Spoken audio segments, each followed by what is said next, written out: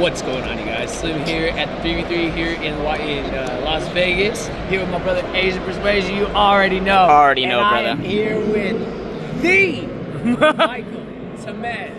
Once again, back on the channel. One of my favorite people. You already know. Our boy. Our Tamez. At the YCS. Our team Dboyz with Zachary, Rodriguez, and Kai. We got third place after Swiss. We were X1. The only team that was like outstanding us was David Flores' team, also from Houston.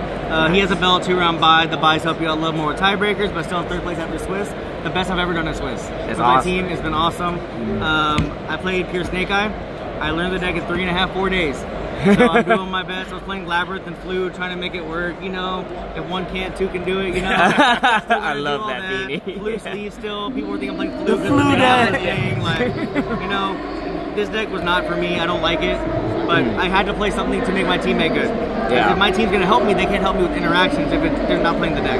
Like if they play Labyrinth, they can know how to play that stuff. So I'm playing this deck. It was the pure variant. It was the most toolboxy. I just played on fundamentals today. The combos they're there, but you get hand trapped so much. I didn't know what to do whenever I got stopped because I didn't test as much as I wanted to with this deck. So fundamentals carried me. Hell yeah. So we're on the shout out, you know, Johnny, Mike, Slim, and everyone. Sir. You know what it is.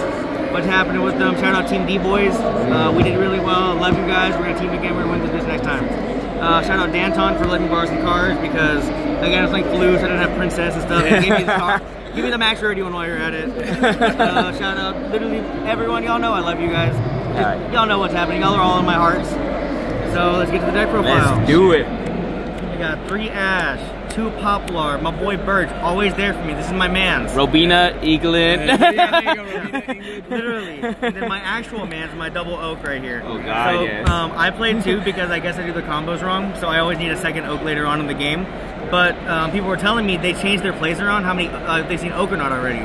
When you pull out the second one, they're like, oh lord, and they're in a world of hurt. And they don't know how to play around the second oak. At that point, you get too far ahead. For other little things, we play the Flambeezy over here, 2 ofs. These things are great. I've discarded these off a jet so many times. Because my opening hand is usually this. And it just comes back and it's just like infinite bodies to kill people. Those are the... So jet playing pure, have to play synchros and stuff.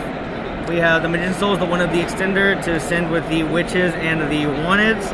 Because you're playing the pure variant, you have to have the level 7 to start synchroning for Savage, so you don't lose to like Nibiru on your combos. Wanted's also just great to draw a card off of putting any of these cards back that you need. I play 3 targets for it, the field spell and 2 original. 2 original probably wasn't correct, but I used 2 a lot more than I thought of. I banished 1, searched the other one. It came in hot. So again, this deck is 44 cards. I didn't know what to cut. I just threw everything in there, and now we're here. This is my actual favorite card in the deck. There were so many times where I just had like a Sabersaurus and a Capitals attacking. Yeah, basically. And then I think I killed someone under Nib just by attacking them with this and Witch. Jesus, it's a lot of damage. Big. Yeah. A lot of damage. What I've learned from this event when playing this deck, 8,000 is 8,000. Find a way, kill them. Do not do flashy, don't go overboard. You're just going to lose to more things. Yeah. For the hand trap lineup, it is hefty. 3 Ash, 3 Nib, 3 Veiler. The Platinumers, they're amazing. 3 Imperms and 1 Droll. 1 Droll seems a little weird, but this is the only Droll on my mainer side. This card is terrible this format, it does nothing. If you Droll a Fire King player, they end on the Snake-Eye board. If you Droll a Snake-Eye board, they make a Snake-Eye board. I'm literally only playing this because I'm supplementing it with the 3 crosses to go with it. If you activate this card, you're going to win the game. Yes. If you have it going first, they don't interrupt you, you don't need to do it.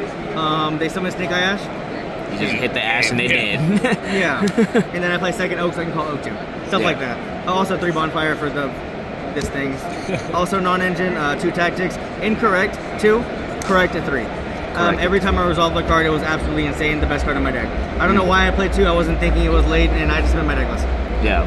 So, 1,000,000 non-engine, and then the last 2 cards are 1 for 1 and Reborn. I won most of my dice rolls, but one of the ones I lost was round 6 or 7. I forgot which one it was. I didn't have no engine. I was like Oak Flamberge. I reborned the Ash. Got to that, he ended up negating that and make a heat up, took his Populous. His graveyard was my graveyard, and eventually I had to get to a point where I got to my own Snake-Eye engine, but I won. Nice. So 44 cards in this bulk of a deck. I would cut cards down. I'm not taking out the double oak, I think it's crazy. If anything, it would probably just be somewhere in the engine spots. Like, this isn't needed. You can side the crossbar technically. This isn't technically needed. I like this card though a lot. But the drawing 2 does matter. If anything, it'd be the oak. You can't do 2 Flambirds, so maybe 1 for 1. I don't know. We'll figure that out later. I'm not playing fire again. I don't care. Extra deck. My boy Link Karibo. I found it in my bulk. I was really happy because I didn't have one. Phoenix. Phoenix outs back rows, draws cards, princess line. He does everything. Because I consider Snake-Eye a toolbox deck. So I'm going through my resources, trying to do what I can do. If I combo, I combo. If I don't, I don't. I'm going to resource base you and fundamentally try to beat you. So the other things you need are also more toolbox cards. Hida, summon back literally anything. Dark, summon back Witch, summon back Link Karibo, Thunder Princess. They can't do anything like that. Crashing this is pretty good because it's also a target for Magician Souls. I had to do that against, what was it, Squiddy last round. I had to crash into the, yeah. Hey, what's up? He still beat me in time, though, don't get me wrong, but I did the play, though. I won that game. Crash, search for this, special, draw 2. It's very good. It's your only target in the deck for it. SP and IP, the cards that are just crazy. This does everything. This is spell and trap cards down, move it up with the Flambirds and stuff. It's crazy. This deck has so many options, so many lines. I wish I had more time to practice. I wish I wasn't stubborn to learn this deck first. That's what everyone was telling me. They're like, oh, you're going to be a Snake-Eye player. I'm like, no, I'm not. I am. He's still bird player at heart. Yeah, no, Chainlink 1, Chainlink 2 till we die. Celine, you always have counters, always spells and trap cards. Someone's back Soul, someone's back Witch. Just does literally everything for you. Because sometimes you can't get to a level 7 because you already had to use this. You have to bring this back to make your synchro plays live. Again, I'm just finding A to Z. I don't care how I get there. Yeah. Princess, 1 was fine. Never needed 2. People saying you don't need this card. No one told me this, so I just played it still. I ended on this Flambird all the time. It was not that great. The card's good though. Yeah. I like it. The OTK, I did it 1 time. I kept trying to ask my teammates for help how to do it, but I didn't try to do it, so there's 8,000 of them. Attack. I did Appaloosa. After you IP, if you just want to hard make it turn 1, depends. Apple's good. Can't go wrong with that card. And then all the synchros, formula for the draws to make Baron on your opponent's turn play, Savage for the wanted Witch combo, where you can make this if you don't get Nibiru too hard, and Baron, just Baron. The only cool thing I did with Baron though was I only synchroed what 3 times this tournament. And I just got hand trap to no end. So if I played Flu, I would have lost a lot. I think I got triple hand trap almost every game. Jesus. Triple hand trap. Baron, no, I Zelantis reset the Baron. So you like pop again, so you can negate it again, do all the good stuff like that. Oh, that's crazy. Yeah. Obviously 15 cards in the extra deck. The MVP of my side deck, Ghost Ogre and Snow Rabbit. This card, it beats my favorite card, the Temple. Oh, it beats Temple, yeah. So they're like, they think they're safe. You're like normal summon, they're like effect, Ogre. They're like, oh no, I have no plays now. I can't do anything. With this, the Fire King board, a lot of the times they're sending the Sanctuary away. So if they're doing the Amberwell combo where the Amberwell summon back IP or whatever it is, or SP, you're just like Ogre, and they're like losing the game. A lot of the times you have to do this on random things, like just on the Ash, on a Witch if they have no follow-up. But this card does everything. Voiceless loses to this card too. What's it called? Like the spell card, the trap card, anything, just activate it, and these cards are absolutely insane. Yeah. I would not change this. I wanted to main them until the night before. They didn't let me. They didn't let now you. I'm just upset. Yeah. So this card was crazy. Yeah. I decided this for time. Yeah. The only time I was going to go into time, it didn't matter because my team had lost the top 16.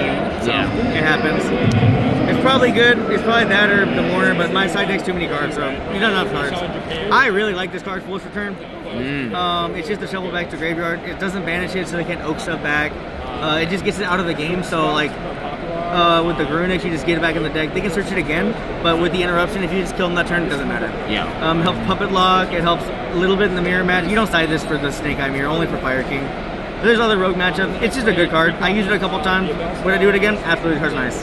Yeah. Call by just for going first. You usually didn't want to do it because it turns off a lot of your engine. Like if you have to call by something like your own like Ash or Oak, you feel terrible about it. Yeah. If you actually hand trap and you have the same hand trap in your hand, it kind of sucks. So you have to pick and choose your battles with this one. So it's a 50-50 card, but when it works, it's crazy. When it doesn't, you probably didn't draw it. Cosmic to out cards like Summon Limit, Anti-Spell Fragrance, the Mirror Match, Fire King, Branded. I hit a Branded red with this during the end phase, pretty nice. Yeah. Cosmic, when I play it again, yeah, it's good. Did it do what it needed to do? Yeah. I started then 3 Summon Limit. Does everything you need to do, better than Anti-Spell. They can't play, you can't play. You're in a board state where you probably have some kind of a board, like you probably made an SP at least. Unless they have Temple, this is usually enough to carry through the game. And then the last card was Subversion. It was just for rogue stuff, so we figured out in testing the flu is an awful match. Not awful, but it's hard to out double infinite sometimes. So you have a searchable out sometimes, just to put some of these spell and trap zone is fine. Same thing with Mirror Jade, they can't summon another one. So on and so forth. It's just a good card. Yeah. It picks, again, toolbox. So whenever you're having your 3 options that you can search, you're like, what do I want to do? Yada, yada, yada, figure out what's happening. Yeah. Because again, I play this as a toolbox deck, not combo deck. Yeah. Combos never went through, didn't happen. I figured out a way to kill you, and that was it. I think all my games, maybe, there weren't that many back and forth matches. I think the longest turn I played was like turn 6.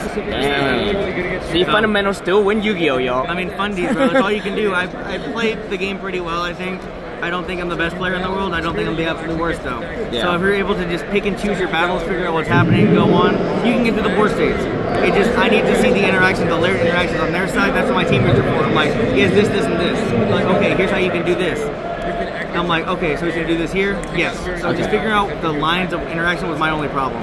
Yeah. But the actual skills of the game, I think that's pretty self-explanatory. Yeah. Summon game. Summon game. Love it. That's it. Always a pleasure, brother. Always happy to have you on the channel. Congratulations Yes. on another top. And as always, thank you for the decorators.